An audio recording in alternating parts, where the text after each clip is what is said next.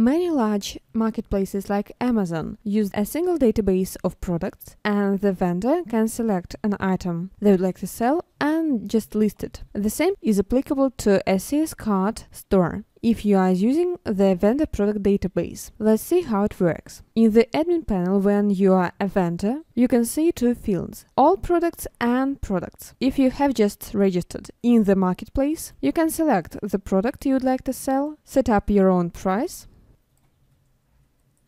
and the quantity you would like to sell.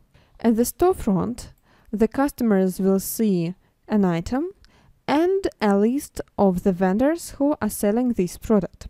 Let's see an example. Here is Umbrella Corporation, and the Umbrella Corporation has chosen to sell Tycoon 100. Let's see how this rucksack will be added to the products. I click Sell.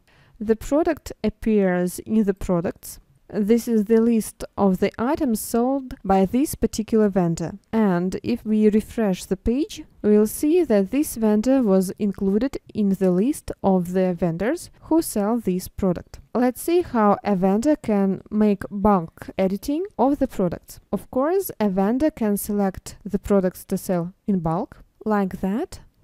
Click Sell Selected, and they will appear in the products. When we go to products, we can make bulk editing of the products.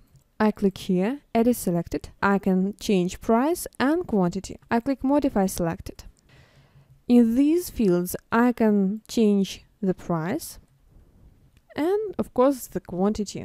I can do it in bulk. And next, click Save. If we look at the storefront, the price has changed. Let's update. The price for the rucksack has changed for Umbrella Corporation. Thank you for watching this video and subscribe on our YouTube channel. Bye!